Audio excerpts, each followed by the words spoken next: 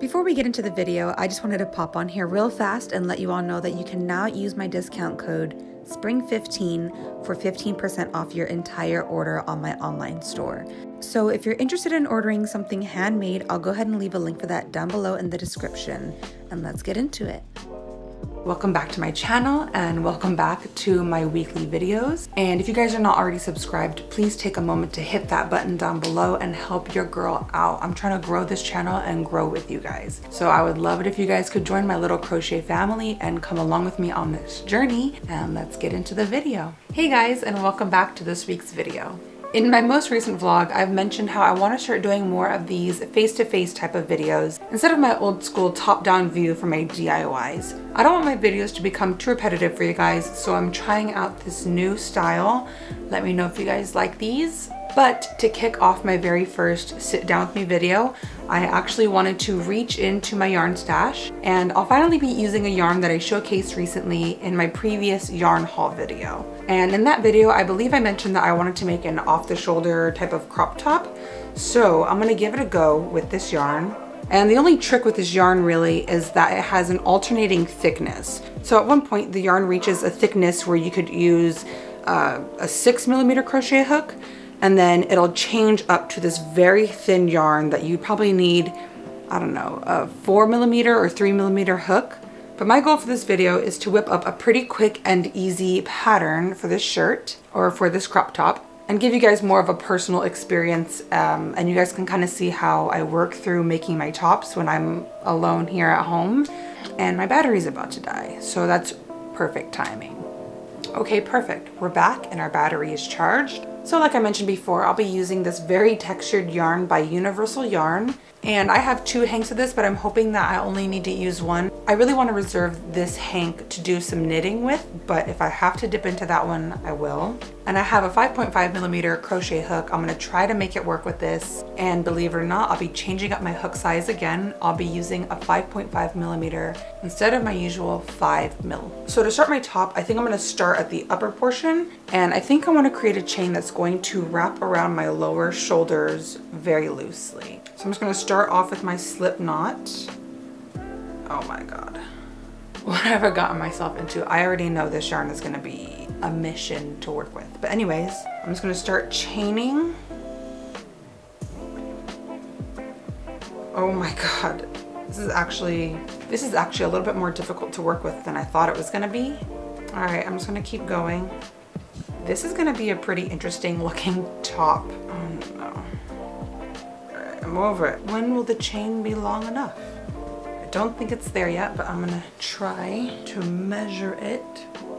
Does this look right? All right, I think I've got my chain just long enough, but I've wrapped it around. All right, that seems to be a good starting point, I think. Shit, I don't know. Now that I have my chain all figured out, I'm gonna try to straighten out my chain to keep it from twisting and turning on me. So now I'm pretty much just gonna slip stitch those two ends together to form a circle. So now I'll be crocheting in the round and working top down. In theory, this top seems pretty easy to make. I'm pretty much just gonna be crocheting in the round and continually adding rows. So once I've slip stitched the ends together, I'm going to chain 2 and then work 1/2 double crochet into each stitch in the round. So let's see how this starts to look after a row or two. But at least I'm using up my yarn stash, right guys? All my knitters and crocheters out there, I know that we both know how bad our yarn stashes can get. So go ahead and give this video a thumbs up for minimizing my yarn stash. Are you guys proud of me?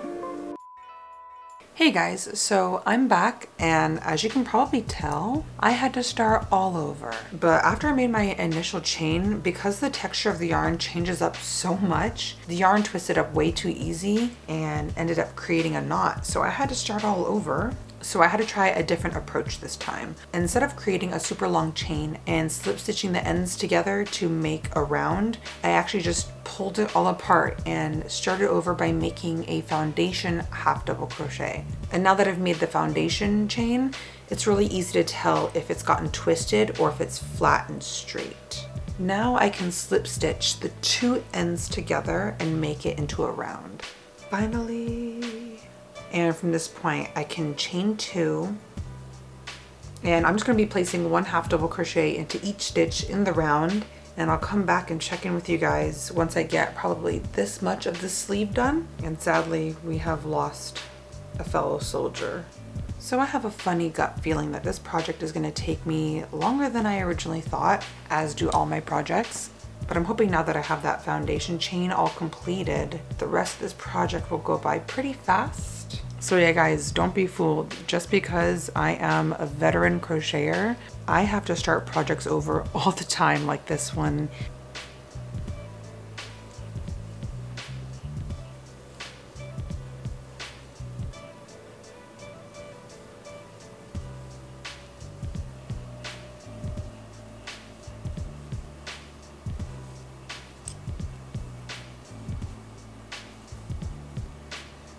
So this right here is pretty much my last stitch in the row, and I'm just gonna slip stitch into this open gap where my first stitch is.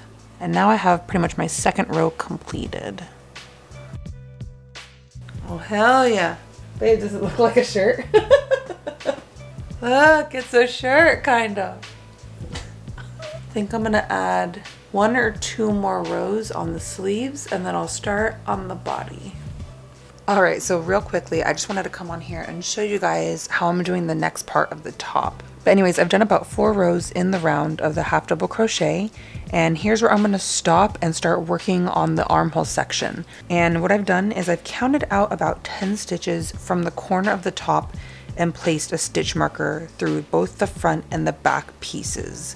And I repeated that on both sides. So where my stitch marker is placed, I'm gonna attach my yarn and chain about 15 or 20 stitches, and then I'm gonna slip stitch it to the back panel. So just a quick update for you guys. I've attached my yarn where those stitch markers were, and I've created that chain and slip stitched it to the other side of my work. Do it quick. I can't with all those crinkles. But I figured that I'll never really end up with unique pieces if I don't step out of my comfort zone and do something that's a little bit different from my norm. And I guess I'm starting to learn that about myself as well, that if I continue on with the same routine, I'll never really get anywhere other than the same place that I've always been. In order to grow, you need to change. And for me, that's with crafts and creating and crocheting. No, Mowgli, I didn't say you, I said me. Away, this is my food. Oh. All right, so it's slowly starting to come together. You can see my little chain sections here. This is gonna be where my armhole goes. And once I work a couple more rows down here, you'll start to see the top come together. All right, so the top is obviously not done yet, but I wanted to show you guys what it looked like on so far. And I think it looks pretty damn cute. So I think the armholes turned out pretty okay. There's enough space there. And I did want the shirt kind of baggy. I didn't want it to be like super tight on me, but that would actually be a really cute look too. But I think I'm gonna have to dip into my other skein, and I'm gonna add on probably double this. So add on a few more rows, and then I'll check back in with you guys and show you what the completed top looks like. But look how cute this looks. Okay. Here's what the yarn looks like in natural light. Hey guys, so clearly it has been a few days later, so I'm back now and I'm coming back to my piece, and I think this is where I've left off the last time I talked to you guys. And also, if you guys couldn't tell, I have a little bit of a head cold and a runny nose, so if my voice sounds a little funky, I'm sorry. So yeah, anyways, I'm just gonna pick up where I've left off on my top and just continue to add more half double crochets in the round. I'm just adding length to the top at this point.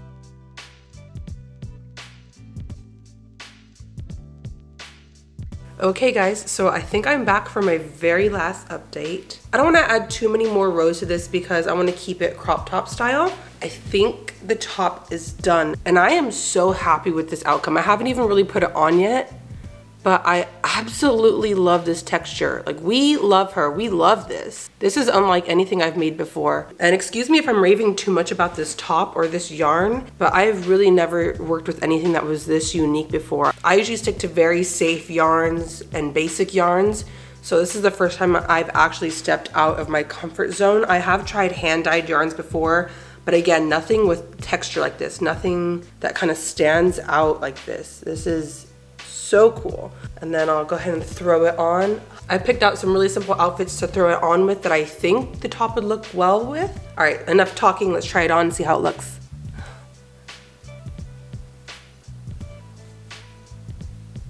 So I've obviously made this as an off-shoulder type of crop top, but because I made the shirt loose enough, I can also kind of just like wear it up as a tank like that. That's kind of cute too. Screw it, why not? Wow, this is so cute. Okay, so I kind of just paired it with some boot cut jeans to show you this is like one way I'd probably wear it. Ooh, ooh, ooh. I'm so happy with this. This is so cute. And this is just in time for summer.